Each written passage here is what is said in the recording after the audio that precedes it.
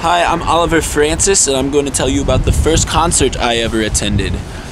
It was Story of the Year in my hometown, Columbia, Missouri, at the Blue Note. Probably the biggest, no, definitely the biggest venue there. It was awesome. It was very like punk rock energy, early 2000s emo energy. Until the Day I Die, Anthem of Our Dying Day era. Page Avenue was the album they were promoting. And I had been to local shows before that, per se, just like small stuff, very empty room.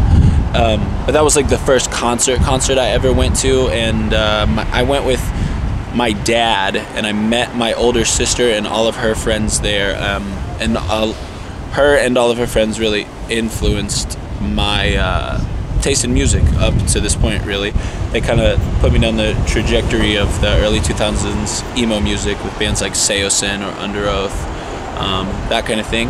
So yeah, I went to see Story of the Year. I crowd surfed for the first time. I was in a mosh pit for the first time. I think I was 13, maybe younger. No, I was 11 years old, I think. I was in the 6th grade.